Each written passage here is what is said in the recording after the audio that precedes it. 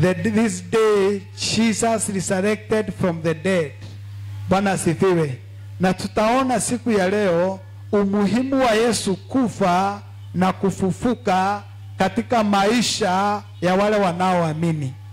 Bwana asifiwe. We shall see the importance. Kwa nini Yesu afe?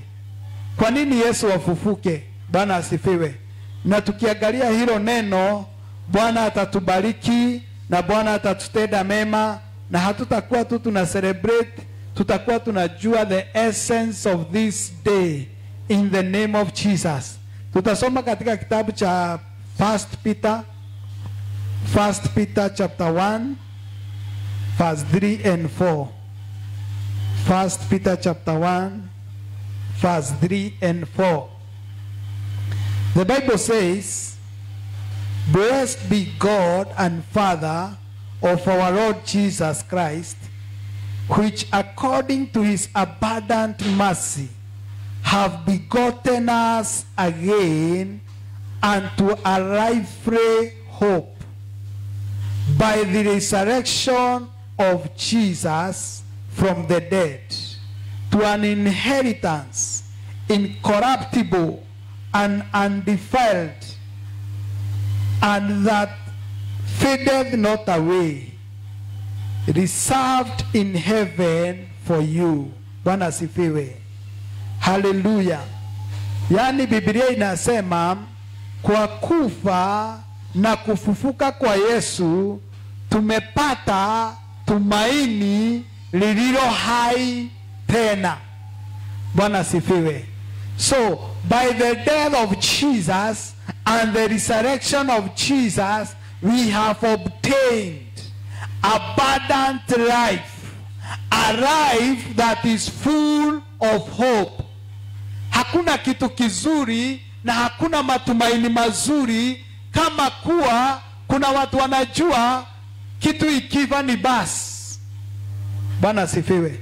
Lakini yule ambaye akona matumaini, yule ambaye anajua ya kuwa death is not the end of God.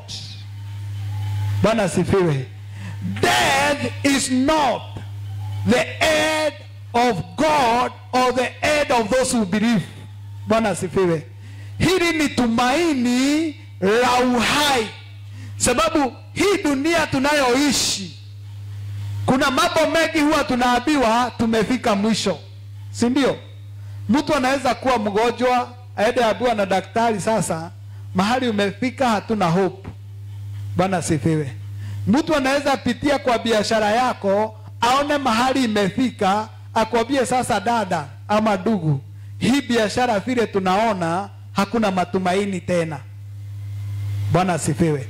Mtu anaweza kumwambia yale unapitia kwa doa, akwambie kulingana na ile experience niko nayo, hata uende kwa marriage counselor, akwambie zile marriage nimecancel, ikifika safari hii, ikifika hapa haiwezi pona. Lakini sisi tuko na tumaini la uhai. Walipomuua Yesu, walikuwa nafikiria kwa kumuua mwisho wa kile alileta kimefika. Bwana asifiwe. They didn't know ya kuwa kifo haiwezi kumzuia. Mimi nataka kuambia mpendwa, kupitia kwa kufa na kufufuka kwa Kristo tumepata tumaini ambalo ni la uhai.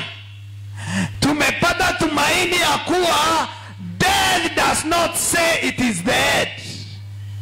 Bwana sifiwe. Yale wanadamu wamesema ni mwisho, Mungu husema ni mwanzo.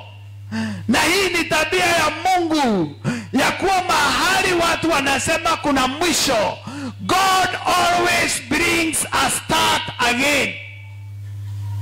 Wakati wana wa Israeli walitoka Misri, Farao alielewa mahali wamepitia watapata bahari, the Dead Sea, bahari ya Shamu, na wakifika hapo atawashika, sababu alikuwa anajua hapo ndipo mwisho. Wacha nikwambie mpendwa, we are a peculiar generation. We don't have a net.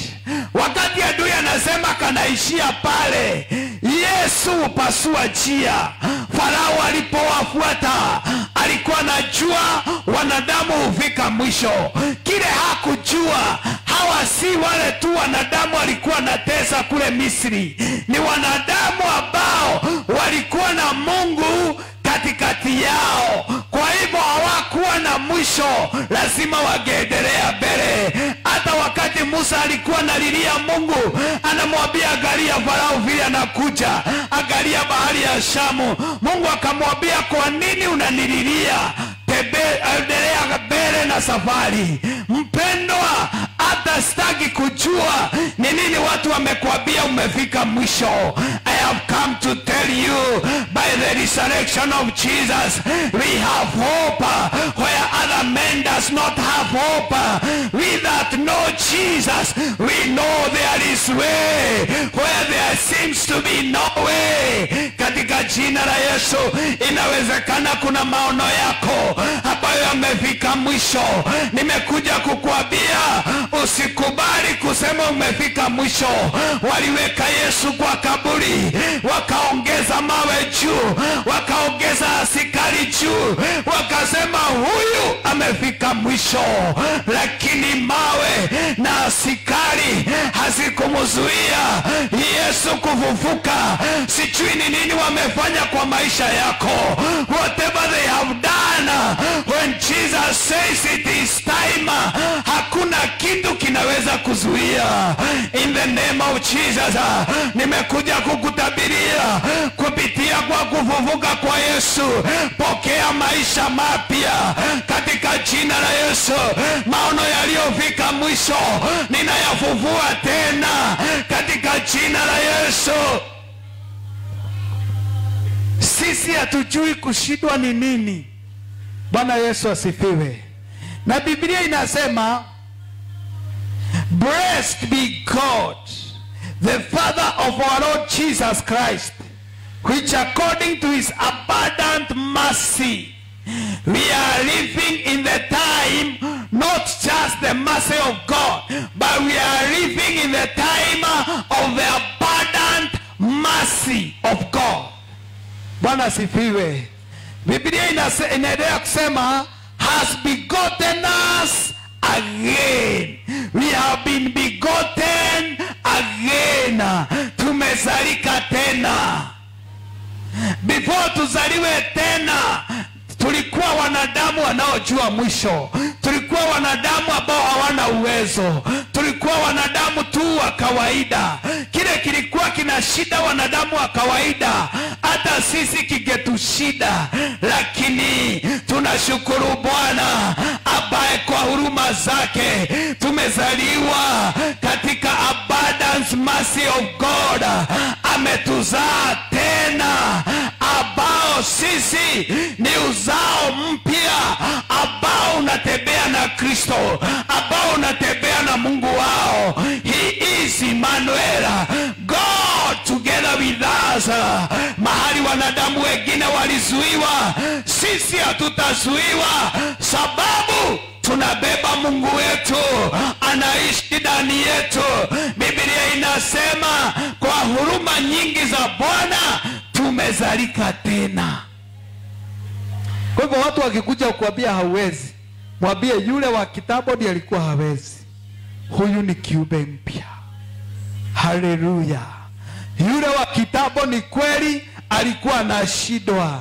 Yule wa kitabu kweli alikuwa na location aliyozaliwa, lakini huyu amezalika katika Kristo Yesu. Ni mtu ambaye hawezi mfungia kwa location moja. Ni mtu ambaye huwezi sema haiwezekani. Magonjwa madaktari wakiinua mikono, sisi tunasema anayaweza yote. Haleluya. Bwana asifiwe. Has begotten us again into a lively hope by the resurrection of Jesus from dead. We are in a lively hope. Kumbe kuna hope ambayo imekufa, lakini yetu ni hope iliyo hai. Bwana asifiwe. Na anasema verse 4, to an inheritance incorruptible.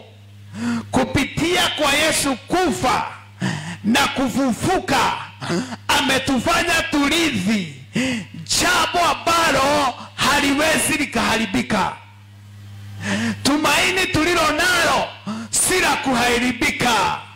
The trust we have in God, we have been born into an inheritance that is incorruptible. Bwana asifiwe. Hii tumaini yetu haiwezi haribiwa. Haiwezi haribiwa na magonjwa, haiwezi haribiwa na umaskini, haiwezi haribiwa na persecution. Hakuna kitu kinaweza haribu. Na ndio Paulo akasema, ni nini kitatutenganisha na upendo wa Bwana? Akasema, je, ni uchi? Akasema, la hasha. Ni kulala njaa? La hasha. Ni persecution? La hasha. We have been born to a hope that is incorruptible. It cannot be defiled. Hallelujah. Bwana sifiwe. Kwa hivyo si unaona kulikuwa na tumaini kubwa la Yesu kufufuka. Asingefufuka, sijui tungekuwa wapi leo. Wacha tusome katika kitabu cha Warumi, Romans chapter 6 from 8 to 11. Romans chapter 6 from 8 to 11 inasema, now if we died with Christ, we believe that we will also live in him. For we know that since Christ was raised from the dead, he cannot die again. Death no longer has misery or has power over him. The death he died to sin once and for all. But the life he lives to God.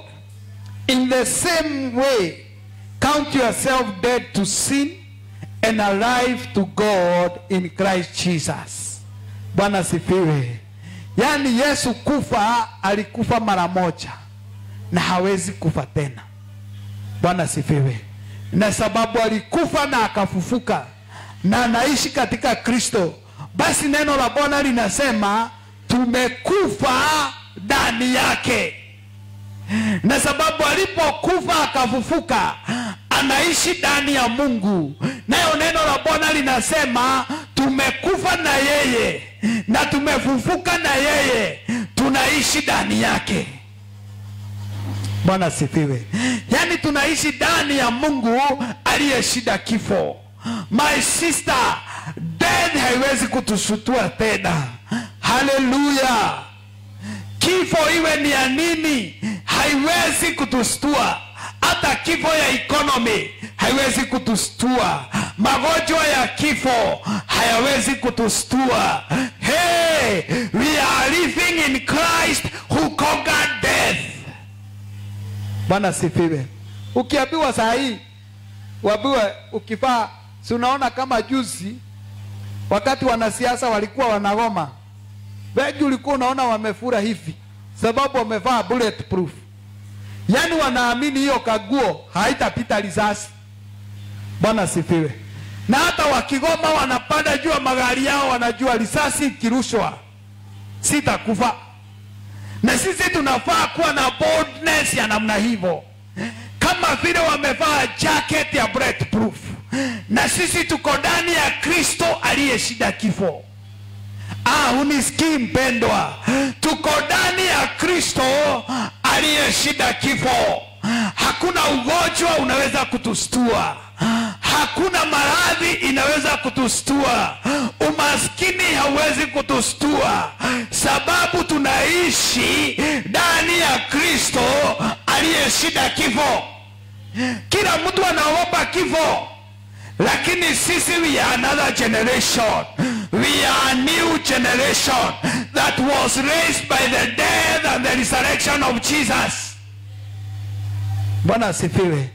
Sisi hatuwezi shindwa, wapendwa. lazima ikuwe tu reality. You are living in Christ who conquered death. And if we conquer death, there is nothing he can't conquer in your life. Bwana sifiwe. Kile kinapasua jamii zingine hakitapasua yako katika jina la Yesu. In the name of Jesus. Kile kinaharibu jamii ninatangaza kwa jina la Yesu, hakitaharibu yako katika jina la Yesu. Watoto wetu hawataibiwa, wataishi ndani ya Kristo pia katika jina la Yesu, na muovu hataweza kuwafikia. Hallelujah. Bwana asifiwe. Si tuko na tumaini siku ya leo. If Jesus could not have resurrected, basi sisi tungekuwa wa kuhurumiwa. Bwana asifiwe. Wacha tusome katika kitabu cha Waefeso 1. Waefeso 1:18 mpaka 21. Inasema, that you may know what is the hope to which you have been called. What are the riches of his glorious inheritance in saints? And what is the immeasurable greatness of his power toward us? Skiza hilo neno. What is the immeasurable greatness of his power toward us? Yani sisi tuko na nguvu isiyopimika. Sababu ya kufa na kufufuka kwa Kristo, tuko na nguvu isiyopimwa. Unajua watu wengi wanaogopa stima, lakini nguvu ya stima hupimwa. Unasikiaga watu wamekwambia hii imebeba kilowati fulani, hii ni 3 phase lakini imebeba moto kiasi fulani, hii ni generator imebeba moto kiasi fulani, lakini yetu haiwezi pimika. Mpendwa, nguvu unayobeba kupitia kwa kufa na kufufuka kwa Kristo, nguvu unayobeba kwa maisha yako, hakuna chombo kinaweza ipima. Tunaelewana? Bwana asifiwe. Toward us who believe, according to the working of his great might that worked in Christ when he raised him from the dead. Yani unaambiwa hii nguvu inafanya kazi kwa maisha yako. Ndio ile nguvu ilikuwa inafanya kazi katika Kristo iliyomfufua. Haya ya mpendwa, hii nguvu iliyofanya kazi kufufua Yesu iliondoa jiwe. Hii nguvu iliyofanya kazi kufufua Yesu ilikausha maaskari. Any God that was put there, jiwe iliwekwa izuie Yesu, askari iliwekwa izuie Yesu.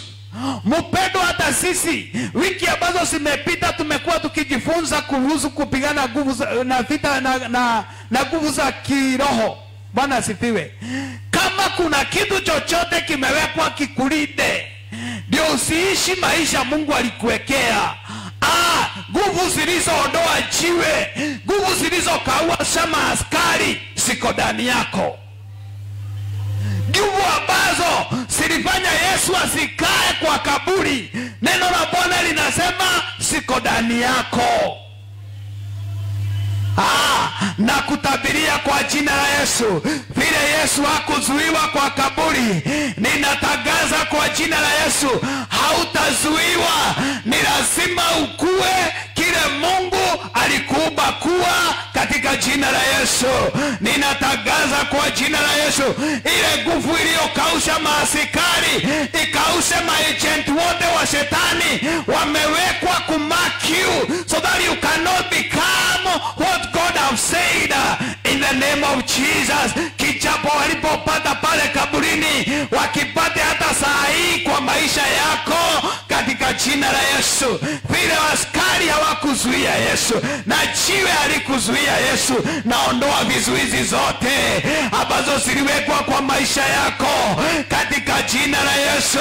Vizuizi za maneno zilizoachiliwa kwa maisha yako ndio usifike destiny yako, tunaziondoa kwa jina la Yesu. Nguvu iliyofufua Yesu inafanya kazi ndani yetu. The same power. Hey, hallelujah. The same power is working in us. The same power is working in us.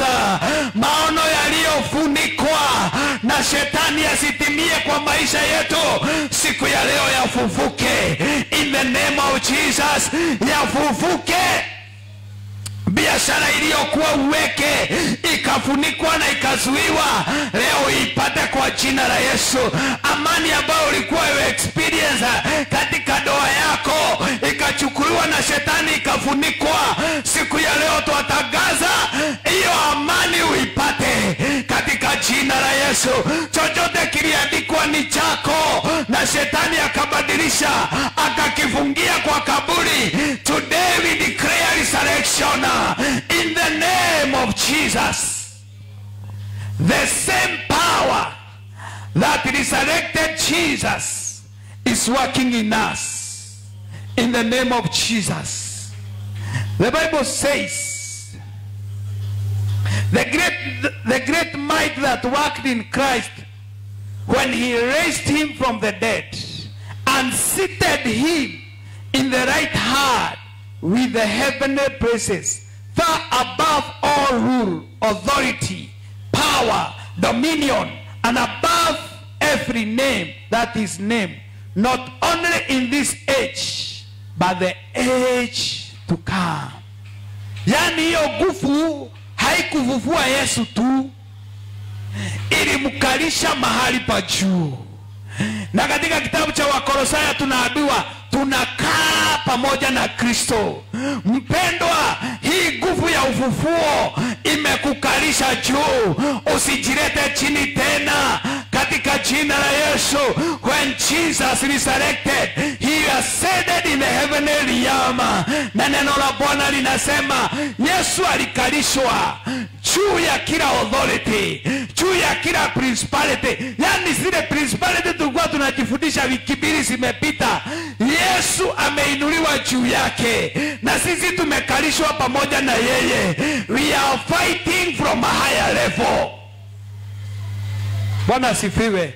We are fighting from a victorious level, a higher level. The same power that worked in Christ is in us, and it has placed us above every power, every principality. Alafu inasema si kwa wakati huu peke yake, mpaka kwa wakati ujao. It is not for a time, it is forever.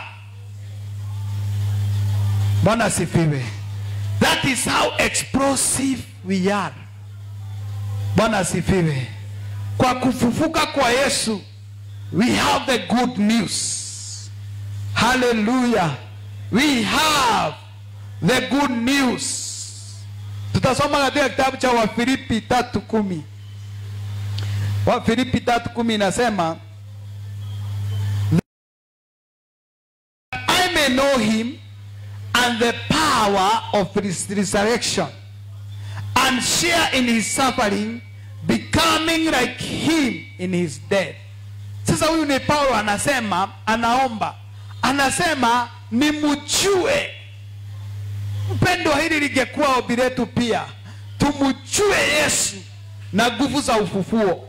Wacha nikwambie mpendwa, ukielewa nguvu za ufufuo, hakuna kitu kitakutisha hapa duniani. Bwana asifiwe. Hata wakati Ibrahim alikuwa anatoa Isaac, alisema nikimtoa Mungu ako na uwezo wa kumfufua.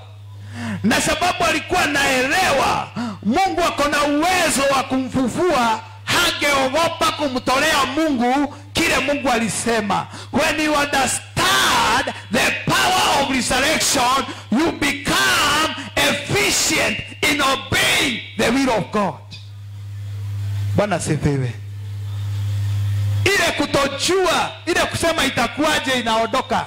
Because you know there is one that has power in resurrection. Naye Paulo anasema ni mjue Kristo na nguvu iliyomfufua. Mpendwa, si Bwana akupatie kujua nguvu iliyomfufua Kristo katika jina la Yesu, na ukishaelewa inakuwa ni rahisi kumtumikia Mungu. Wacha nikwambie, mahali kuna persecution, hauwezi kusimama persecution if you don't know the power of resurrection. Hunielewi?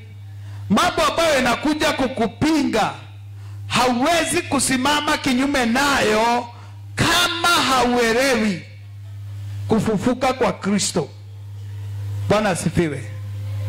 Haleluya. Bwana asifiwe. Ninasema kama hauelewi nguvu za ufufuo, hauwezi kusimama wakati kuna pigamizi. Lakini wakati unaelewa nguvu za ufufuo wa Kristo Yesu, inakuwa rahisi hata kusimama mahali kuna upigamizi. Bwana asifiwe. Haleluya. Haleluya. Mahali kwingine neno la Mungu linasema hizi nguvu zilizomfufua Yesu siko na jina. Bwana asifiwe. Si nguvu tu, siko na jina. Na jina la hizi nguvu inaitwa Roho Mtakatifu. Bwana asifiwe. Roho Mtakatifu ndiye aliweza kumfufua Kristo katika jina la Yesu. Haleluya. Bwana asifiwe. So tukisoma katika kitabu cha Romans chapter 8 verse 34, inasema, Romans chapter 1 verse 4 inasema, and Jesus Christ our Lord was shown to be the Son of God when God powerfully raised him from the dead by means of the Holy Spirit. Bwana asifiwe. Kwa hivyo mpendwa, kama unataka kujulikana wewe ni mwana wa Mungu, ni lazima upokee Roho Mtakatifu. Roho Mtakatifu ndio nguvu ya kufufua chochote kimekufa kwa maisha yetu. Bwana asifiwe. Without the Holy Spirit, Yesu angefufuka. Bwana asifiwe. Lakini neno la Bwana linatuonyesha hizi nguvu zilizomfufua Yesu kutoka kifo ni nguvu za Roho Mtakatifu. Bwana asifiwe. Na Yesu akasema ni lazima niende, sababu nisipoenda msaidizi hatatumwa, na huo msaidizi ni Roho Mtakatifu. Mpendwa, ni vizuri upatie Roho Mtakatifu a place in your life, to lead your life, because he is the only power of God that brings resurrection. Wakati Mungu aliumba Adam, si alikuwa matope? Akaumba kimutu hivyo, lakini ni matope. What brought the difference of transforming matope ikuwe uhai? Ni Roho Mtakatifu. Bwana asifiwe. Na wacha nikwambie mpendwa, we can celebrate the death and the resurrection of Jesus, but it will only work to those who surrender to the Holy Spirit. Bwana asifiwe. When you surrender to the Holy Spirit, yeye ndiye atakuonyesha vile mambo yataenda. Yeye ni msaidizi. Biblia inasema akikuja atatufunulia moyo wa Baba. Bwana asifiwe. Kwa hivyo watu wengi wanaweza kusema we declare resurrection, but this resurrection will only happen for those who have yielded to the Holy Spirit. How is your relationship with the Holy Spirit? munatembeaje na Roho Mtakatifu? Huyu ndiye nguvu ya ufufuo. Bwana asifiwe. Huyu ndiye huponya magonjwa akiwa ndani yetu. Huyu ndiye huwa anajua kile tunafaa kuombea. Huyu ndiye hutufungua macho, anatuonyesha kitu ambacho kilikuwa. The Holy Spirit is the power of resurrection. Bwana asifiwe. The Holy Spirit is the power of resurrection. Aliposhuka hakutaka kujua kama kuna mawe, hakutaka kujua kama kuna askari. Bwana asifiwe. Na Biblia inasema hata kuna watu walionekana Jerusalem wamefufuka waliokufa kitambo, because when the Holy Spirit comes, life comes. Wakati unaona maisha yako yamekauka, huhitaji mtu wa kuhurumia, unahitaji kuambia Bwana, let the Holy Spirit blow in my life. Akitembea mahali chemichemi za maji sinatoka. Bwana sifiwe. Akitembea mahali, Biblia inasema wakati Musa aliweka kijiti chake katika bahari ya Shamu, kukakuwa na upepo, na huo upepo ulikuwa Roho Mtakatifu. Akatengeneza njia mahali hakuna njia. Nani anataka kutengenezewa njia mahali hakuna? This is the work of the Holy Spirit. Bwana asifiwe. Wakati wana wa Israeli waliteta, wakasema hatujakula nyama, hatuja nini, yes, Mungu alituma upepo wake ambaye ni Roho Mtakatifu, ukabeba squirrels, wakaletwa wadege, wakajaa hapo, wakakula. Bwana asifiwe. The Holy Spirit brings a transformation into our lives. Even if we declare the resurrection of Jesus and we absent the Holy Spirit, the other, hii kitu inakuwa ritual tu. Alikufa akafufuka, lakini unaendelea tu na shida zile ulikuja nazo. Lakini wakati una celebrate kufa na kufufuka kwa Yesu, apia Roho Mtakatifu, work in me, nihuishe tena. Yale mambo yalikufa, Roho Mtakatifu yafunue tena kwa maisha yangu. It is the Holy Spirit who brings a difference. Bwana sifiwe. Holy Spirit ndiye alikausha maaskari. Na kuna mambo tunataka yakaushwe kwa maisha yetu. We need the Holy Spirit. Bwana sifiwe.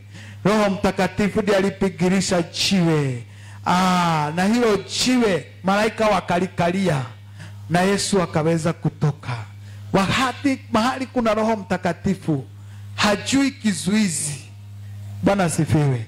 Roho Mtakatifu hajui ati hakuna njia, yeye hutengeneza njia. Bwana sifiwe. Haleluya.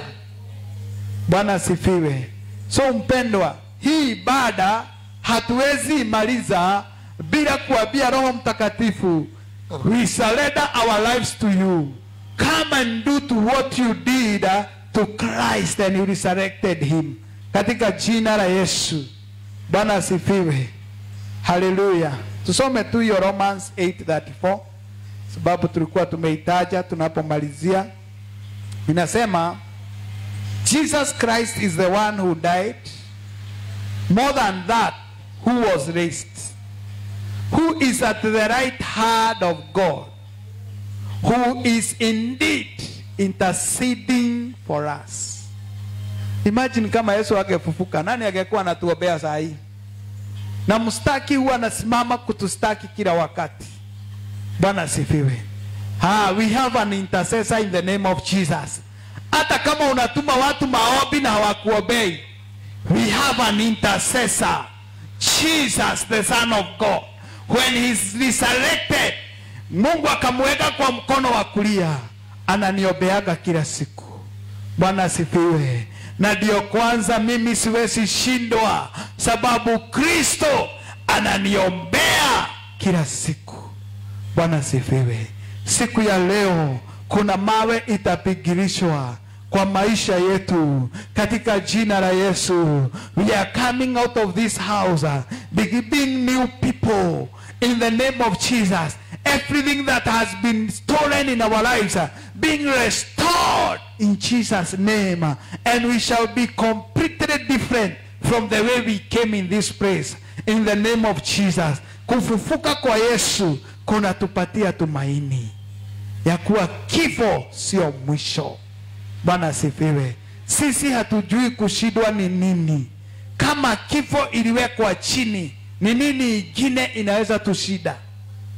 Hakuna. Bwana asifiwe.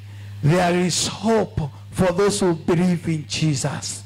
Bwana asifiwe. And today he is at the right hand of God, seated there, interceding for me. We shall overcome. We have an intercessor in the name of Jesus. Nataka tusimame mbele za Bwana, tujiachilie kwa Roho Mtakatifu wa katika jina la Yesu, because we are remembering that this day Jesus resurrected from the dead.